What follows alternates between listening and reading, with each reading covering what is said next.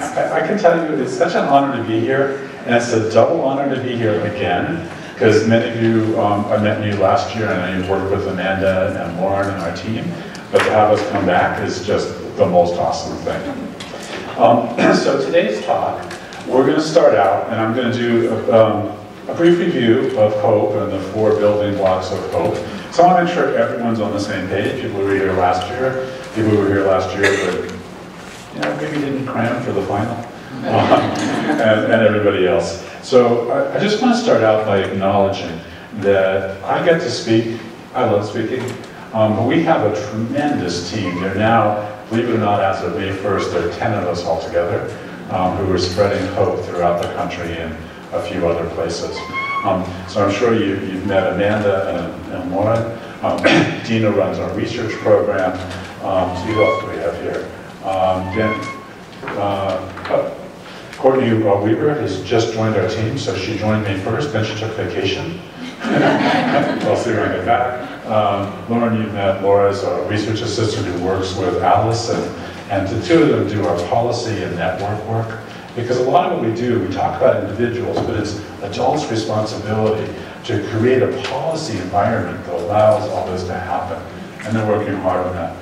Isabella is our project coordinator, and Quinn Tucker, another research assistant, and Dan Choi is our communications manager, who just started May 1st and is already just like a crackerjack and making us look professional. This is really good. Okay. So a short review of the HOPE framework. So first of all, going back to the beginning, hope exists because positive experiences help children grow into healthier, more resilient adults. I've had to convince you about that. Galen talked about the positive experiences that helped him be resilient, to become a resilient, healthy adult, even though all kinds of stuff happened. And that's something that we see. And the goal of the HOPE framework is to take those of us who serve children and families, who work with children and families, make us more knowledgeable about those experiences that allow children to grow up optimally. We didn't invent this. There's been a bunch of people before us. Anyone ever heard about the power of showing up? Okay. So there's the power of showing up. There's strengthening families. There's a science of the positive from the Montana Institute. Essentials for childhood from my Uncle Sam and CDC. There's Johns Hopkins, Christina Bethel talks about flourishing. Because why do we say that it's enough not to have all this damage? Why don't we say that we need to flourish? And Dr. Bethel is just so clear about that. We've had a little bit of work with the National Indian Child Welfare Association who talked to us about positive Indian parenting. With the Search Institute, those of you who work with teenagers may know about the 40 positive community assets. Bright Futures, I'm a pediatrician. Bright Futures talks about family strengths, calls on us to call out family strengths. And faith traditions. So we work with a few faith leaders who told us that actually people knew about this before they knew about science. It's wonderful. And I say this all because, while what we're talking about is not new, what HOPE does, the HOPE framework, gives us a way to think about this and a structure to apply it in our own work and to make progress in helping children and families. So, and the goal of this is that in traditional work, and someone just told me about a program that she went to as an adoptive parent, and they talked to her about ACEs, and said if children have ACEs, you may as well just cash it in, right? Because it's terrible. It's like you drop your coffee cup, right? It's gone. Find some other way to drink your coffee. And that's not true, because we're not just the pile of our deficits. Each of us has both. But what HOPE does, and using HOPE-inspired care, is it creates we join a narrative that people you can understand them by their strengths and their stamina, as well as by their challenges. And if you do that and move aside the initial encounter with someone where you catalog everything they're ashamed about, everything bad that ever happened, it changes us, it changes our patients and our participants, and it changes our relationship. So to begin, the first scientific thing for this, and we talked about this last year, was a 2015 study that was done and published in 2019 that asked people in Wisconsin about their positive and adverse childhood experiences. And so that we asked them about those in the context of a scientifically valid sample. And then the questions we asked were, how often did you feel able to talk to your family about your feelings? How often did you feel that your family stood by you during difficult times? How often did you enjoy participating in community traditions? How often did you feel a sense of belonging in high school? And we just heard from Galen about his feelings of belonging at high school and what the counselors did, what his coach did. Think about how powerful that is, that one positive experience, what a turning point it is. Felt supported by friends, have at least 2 non-parent adults, like that room full of guidance counselors who are looking for poor lost Galen, who cared about him, right? That's really important. And feel safe and protected by an adult in your home. And just like the ACEs scale, you get 1 point for each of those, so you can have 0 to 7 points. And in the initial work we did in Wisconsin, it was kind of stunning from a survey research point of view. People who had 6 or 7 of the 7 possible positive childhood experiences, 87% had good mental health, which in this case, limited definition, no history of depression, and currently good mental health. Compared to those who only had 0, 1, or 2, who half of them had good mental health. What a change. And then those of us who are thinking scientifically, you always like to see middle exposure, middle result. So that all works. But time has passed since then. I just want to show you that this work continues. It's really cool. So this is from, anyone recognize where this picture comes from? Shout it out. Yellowstone, yes. Okay. Sorry. I actually enjoyed watching Yellowstone. It's violent, I shouldn't, but I did anyway.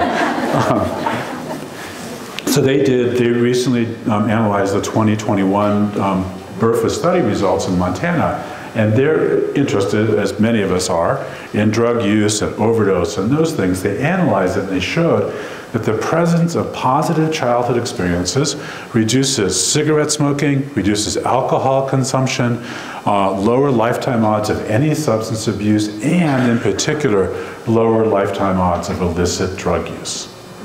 So think about that as a modern plague. Many people die now from drug overdose, many people suffer. Positive childhood experiences can help with that. That's in Montana. Not to be outdone, if you slip a little south and you go to Tennessee, they also analyzed recent BRFA results. And what they found, and it's on the Department of Health website, is that positive childhood experiences, lower rates of depression, similar to what we found in Wisconsin, lower rates of heart disease. What is the #1 cause of death in the United States? Heart disease. In particular, cardiovascular disease, and independently, PCEs protect against cardiovascular disease. And no surprise, I did the giveaway, heart disease is the most common cause of death. Overall, improved physical health. And really important for, are there any bean counters here? People who work with the state or the city? Employment, right? So the people who have positive childhood experiences are more likely to enter the workforce and be productive. So far we have Montana and Tennessee. And then if we skip over to Australia, we're now partners with Western Sydney University, which is the Australasian Center for Hope. It's kind of fun. And they have something called the Longitudinal Survey of Australian Children. They took 5,000 Australian children born in 2004 to 2005, and they asked them everything. They took all their blood, did all this stuff. And they did that every 2 years. And then they published last year a study that showed that having positive childhood experiences at any of those 2-year intervals during childhood made kids less likely to have poor academic performance, higher academic skills, and likely to report better mental health as young teenagers. So think about it scientifically. The first set of studies were thinking back to when you, as an adult, were a child. What do you remember? And that's wonderful. And this one is looking forward, and it's like, what do the scientists who asked you and your parents questions all through your life, what do they find about you in particular as you grow up? So this is the hallmark of something that's real. It's really valid. And there are scientists now working on this. I've heard some talks from people who do various things to mice and show that mice respond to positive experiences. Who here's a parent of a teenager? Okay, so you're going to be jealous of mice now. Adolescence in mousehood lasts 10 days. So there you go. Okay. And finally, we're now doing work, we're partnered with the Center for Disease Control and looking at more work that's being done around the country using those same behavioral risk factor surveillance things. This is new data. It hasn't been gone through all the checks and stuff, but it seems pretty valid, so I'm going to show it to you. If it's not true, I'll send you like a recall notice. Okay? So what we found, looking at people from now 4 states who answered this at various points in recent history, people who had more positive childhood experiences were more likely to have income, household income over $50,000 a year, which is the highest bracket in this survey. They were more likely to have a college degree, and they were more likely to be employed at the time they answered the survey. So we talk about health. I'm a doctor. I care about health and disease. I don't like heart disease. But what we want for ourselves and our children is actually to thrive. So going back to what Dr. Bethel talks about flourishing, finishing college, having a decent income, pretty cool. Positive childhood experiences can set you up for that. And then you get a job. So the pathway that we think is going on is that positive childhood experiences make us healthy and resilient and lead to good health outcomes. And I put this up here because if you think about what we know about ACEs, it's half true, right? Having adverse childhood experiences can affect our brains and our bodies and make us have poor health outcomes. But I think the way it really works is that these are the things we need. And having adverse childhood experiences blocks them. So if you think about it, if you're abused or neglected, what does that do to your feeling safe at home? So we'll go into that in more detail, but I think that what we need are these positive experiences. So, talk a lot about equity. I want to point out that the original ACEs study was done in a fully employed, largely white population in Southern California in the 1990s. And I'm not want to shock anyone, but it turns out that Southern California is not exactly representative of the entire United States. Okay.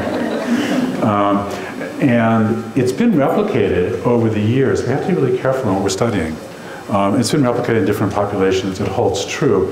When we talk about PCEs, our first study was done in Wisconsin, not the most diverse state in the country. So we're now looking at South Carolina, Tennessee, still Wisconsin, and Utah, another state, okay? I'm standing here in front, I'm a little nervous. It's one of those states.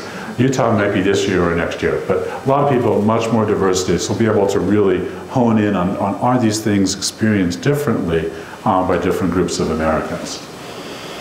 So remembering there are 10 kinds of adverse childhood experiences, 3 kinds of abuse, physical, emotional, sexual, 2 kinds of neglect, physical and emotional, and 5 kinds of household dysfunction or household challenges.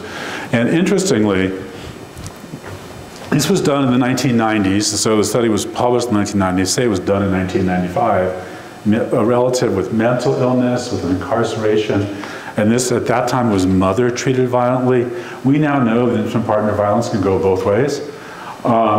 Substance abuse, divorce, and I always think about this because think about what adults reported they grew up in a home where there had been divorce if they were asked in 1990. So presumably their parents got divorced in the 70s or earlier. And think about the difference in society and the acceptance of separation then and now. So I'm wondering whether this is a frozen snapshot in time, because there was a lot of stigma about being divorced if you got divorced in the 1960s, early 70s. And now it's still not easy, and it's not great.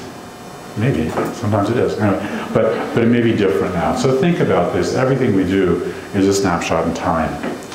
But regardless of those comments, what happens here is the CDC has done a lot of research and carefully linked these adverse childhood experiences to poor outcomes. So injuries, mental health, maternal health, infectious disease, chronic disease, risky behavior, and opportunities. So the glass is half empty side, there's a lot of evidence there, right? I just showed you some evidence that maybe when the glass is half full, that's good. But I mentioned just a moment ago, this was done in the 1990s. And one of the great discoveries of the 21st century is that humans don't grow up in isolation. We grow up in families and communities. And I say that a little bit in jest, but actually not really. We've gotten much more sophisticated about understanding the physical and social environment that supports or doesn't support families. Wendy Ellis at George Washington did this wonderful study along with Bill Dietz, where they looked at adverse community environments. So if there are problems in your community like poverty, discrimination, community disruption, lack of opportunity, poor housing, or violence, those can be the roots of adverse childhood experiences. Now, you can have all those things good, adverse childhood experiences, but they're a risk, right? And notice it doesn't say whether you're black or white or urban or rural or language you speak or how many parents are at home. All of those things that are happening in the community really affect the ability of parents to do what they really, really want to do, which is raise children and raise children well. And there are a lot of things that block that get in the way, but it's rare to find people who don't want the best for their children. It is not, unfortunately, rare to find people who have trouble with that and children who have things.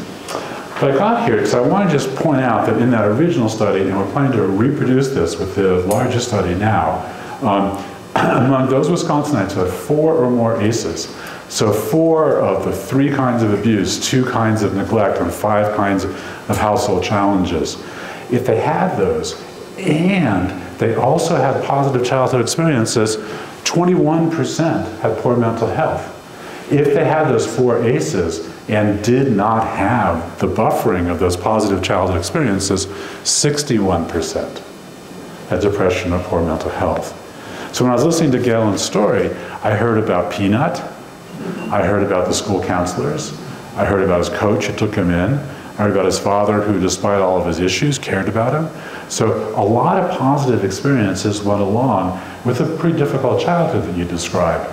And now putting it together, synthesizing as an adult, he's able to see and communicate and draw from that we're not simple. We are much more complicated than a bag of ACEs.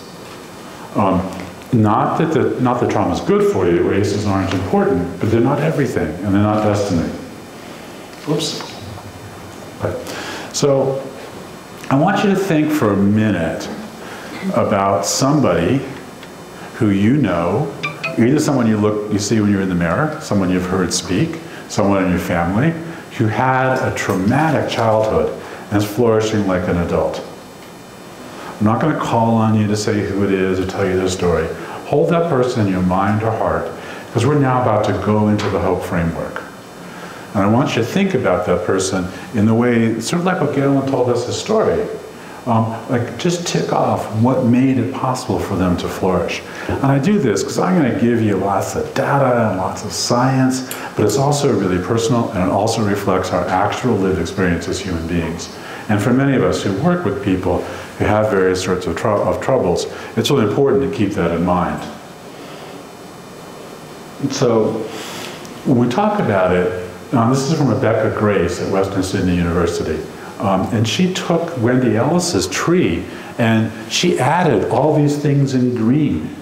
So think about opportunities for employment, accessible health and education services, a safety net, children who feel valued, diversity is celebrated, safe neighborhoods. These are roots that can set up positive childhood experiences, like opportunities to play, being surrounded by friends and family, having a safe, stable home, attachment, engagement with the community, enough money to pay the bills, opportunities to learn, access to healthy food. Those are all different kinds of positive experiences that can grow in a tree that's rooted in these positive community environments. So if you think about that person, think about were there things in the environment that may have helped them. And I want you to let that sink in, that positive childhood experiences really matter. And hopefully each of you is thinking of an individual person who is doing okay, even in the face of ACEs. And we'll talk about it. It doesn't mean that it didn't affect them, but it means it didn't define them. Okay, so here are the 4 building blocks of hope. So relationships, safe, stable, secure relationships. And these begin with, you look up, you've just been born, you look around, there's a person who gave birth to, say hi. And during that first year of life, what we learn is love. That's about it, right? And then it goes on, we make friends, so the other kids in the sandbox, school, eventually all kinds of peer relationships, and as we heard from Galen, otherwise having 2 or more adults who care about you, those relationships really matter. The second one is the environment. We talked a little about that, but I want you to think about physical and emotional environments. So I think, are there any rural areas in Mendocino County? Okay. So part of the rural environment is not just protection against the weather, but also protection against isolation. And how do people make those connections? What is that environment like for them? As well as enough food to eat, enough money to pay for transportation, to pay for, do you guys need heat in the winter here? Okay. Another California myth shattered. So all of those things. So the concrete supports, concrete environment as well as the emotional environment. Engagement, a chance to feel like you matter, you can be engaged.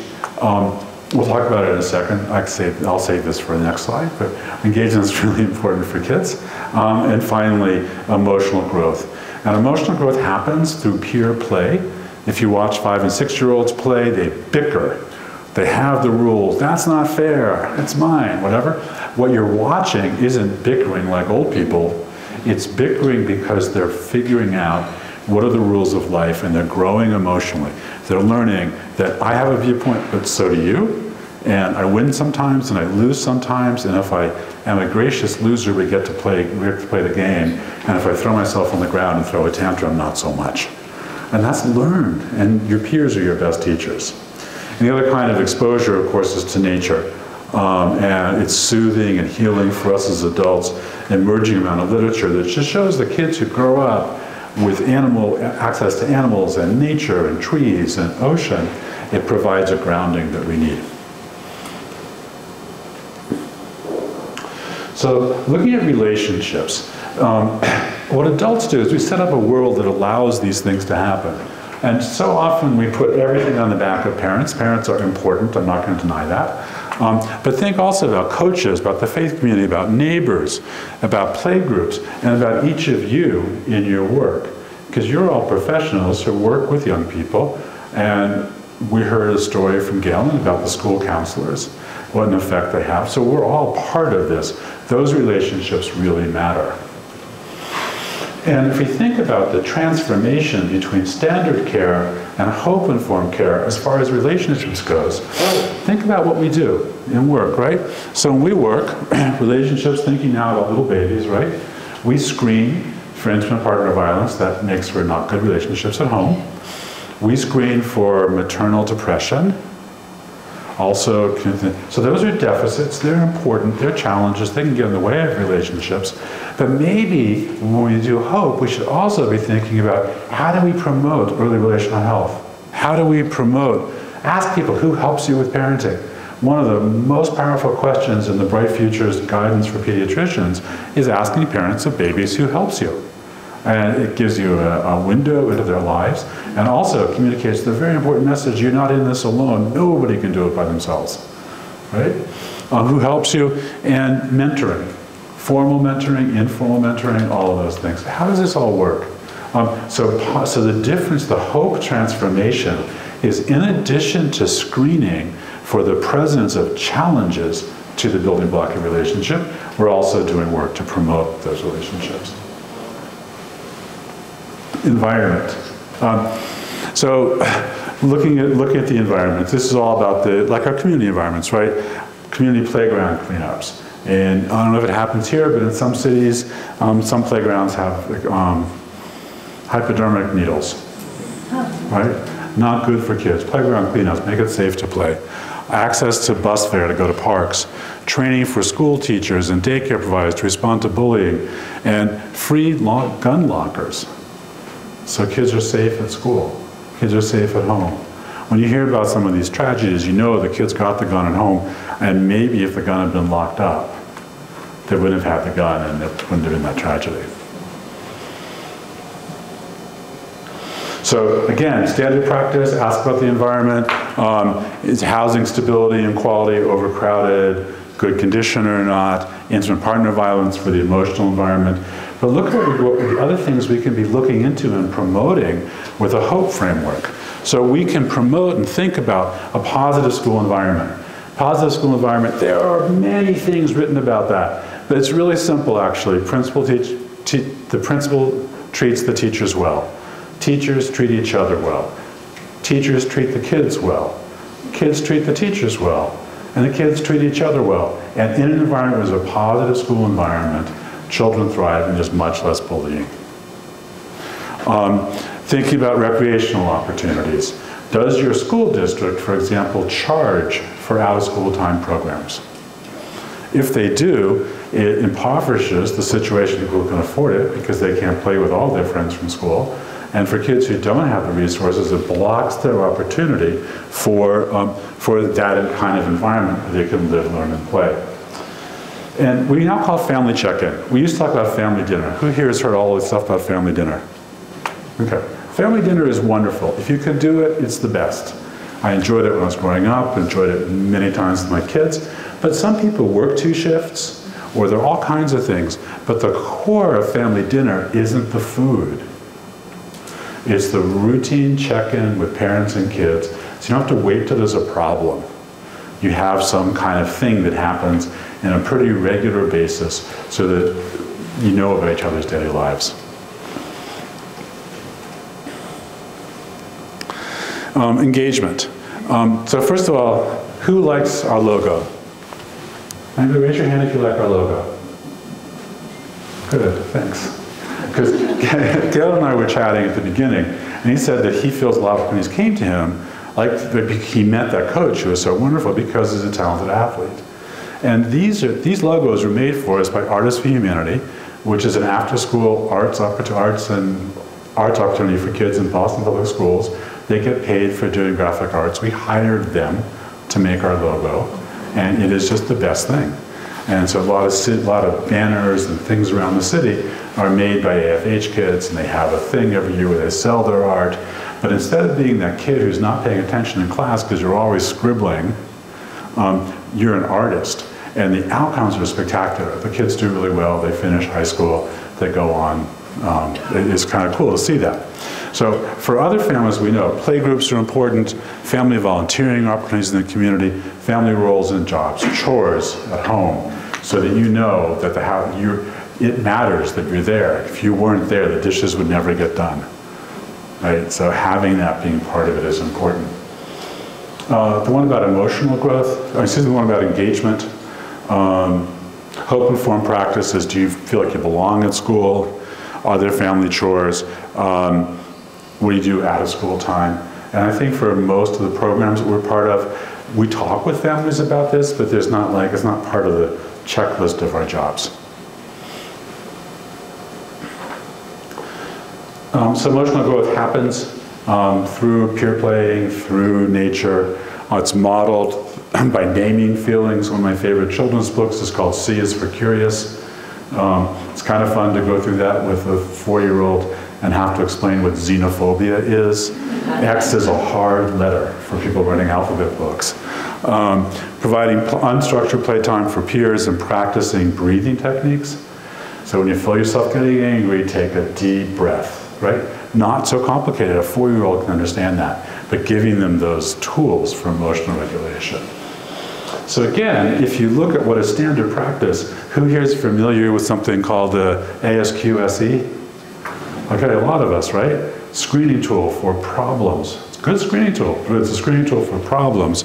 And similarly, social emotional learning, anger management classes.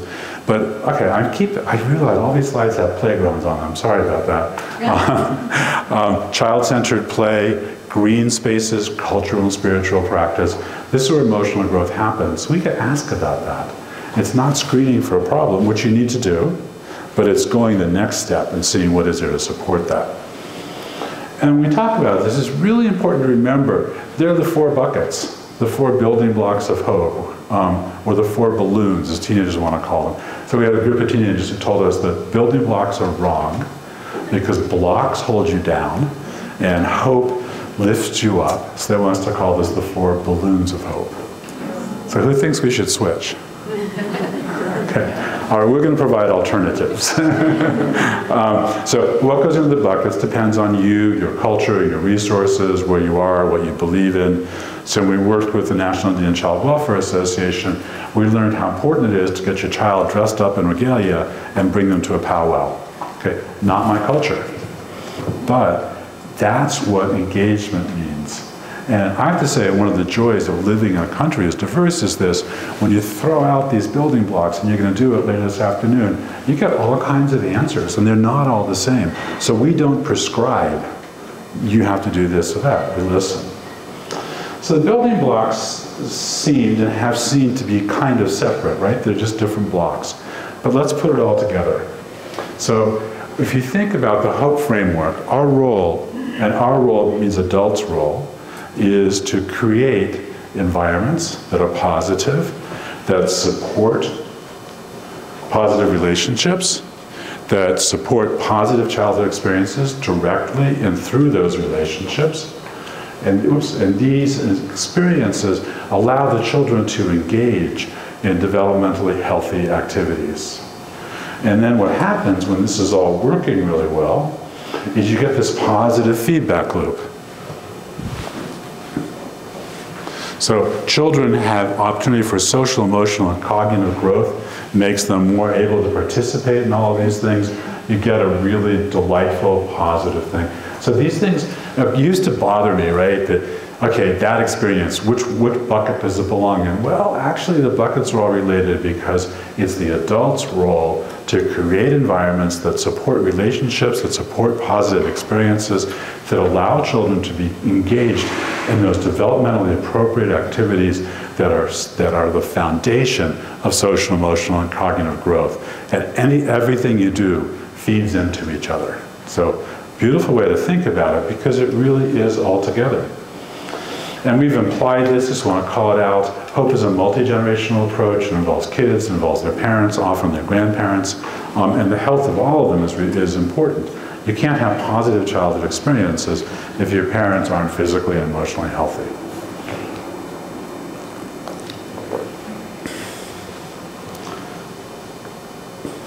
Okay.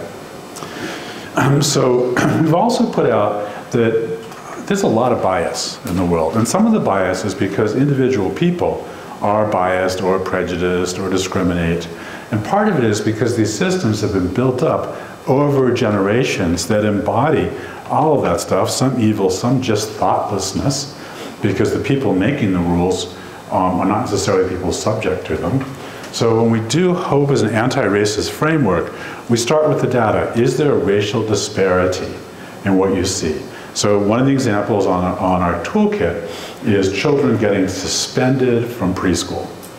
We know children getting suspended from preschool is a disaster, right? We know they're also really young. It's one of the characteristics of students in preschool. But the people that get suspended from preschool, overwhelmingly black boys. So there's a racial disparity there, and it has long-lasting effects on the child and on the family. So once you realize the data shows that, the next question is engage the community. What's going on here? What can we do to fix that? Because it's not that the little boys are behaving beautifully and somebody just says, today's the day I'm going to pick on a little black boy. There's stuff going on, right? But overwhelmingly, there are other things that you might do. And then once you do that, can you prioritize reducing the disparity and change the policy? So that in this example, the kids get more support or more structure so they can stay in childcare and it doesn't cause this ripple effect of the family. So here in Mendocino County, there's a lot of health data, and I think that you all, have they all seen this before? Some have, some haven't. Okay. It turns out child abuse is not a positive childhood experience. There's a fair amount of it in Mendocino County. And the thing I want to point out here is that overwhelmingly, serious child abuse happens in kids less than 1. Anyone here work with programs that take care of babies? Okay, great. Now raise your hands. Were you ever a baby? Raise your hand if you were a baby. Okay. Keep your hands up if you cried when you were a baby. Okay. One of the triggers for child abuse is baby crying, right? And I think we've demonstrated that baby crying is not an abnormal behavior.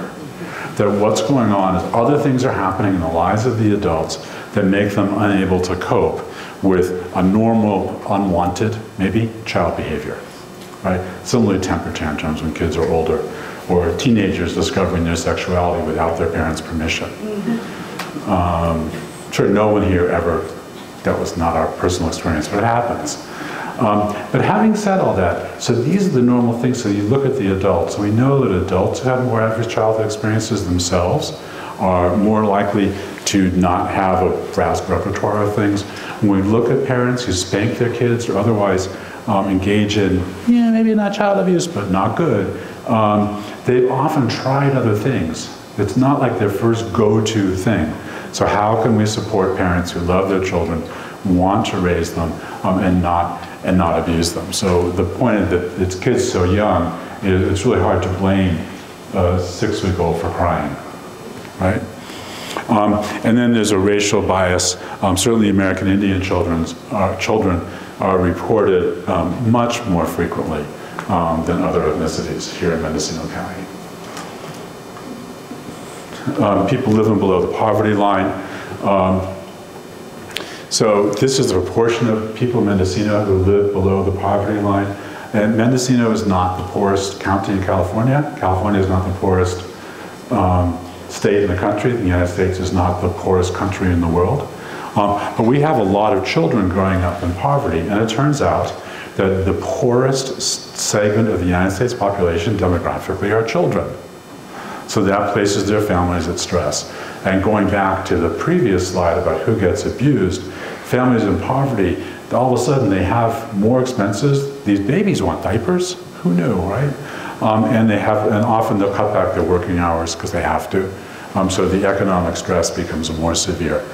And the other thing about this is just remember, and this is not like long-term memory, a couple of years ago, we made a substantial dent in childhood poverty in the United States. During the pandemic, there were payments to families from the child tax credit. There was expanded unemployment insurance for parents who were unemployed. There was expanded SNAP benefits for people who needed food. There were community efforts. And literally millions of children were lifted out of poverty during that period. And as a result, we saw child abuse go down during that period.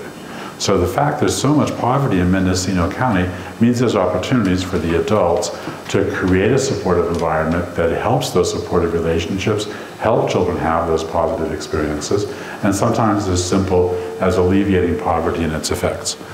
And then again, looking at people who live below poverty in Mendocino County, like in much of the rest of the country, people most affected by poverty are black families.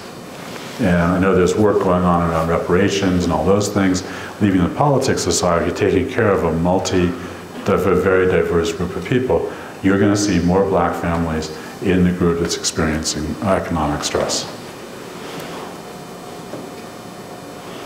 So I think about hope as an anti-racist framework, starting with the data. Children under 1 and Native American children are highly overrepresented in your data. Children under 6 and families of color are highly affected by poverty. So the question is, how do you engage? How do you engage around these issues now that you know this data? Are there things you want to find out through community surveys or focus groups or town halls? Just think about what we can do by talking to our communities about what do families with little babies need, right? And some places end up with diaper banks. Other places end up with parent cafes where every week people get together and complain about their children with the support of other adults who are going to do the same thing, right? Except for you. No complaints. Yeah. Right.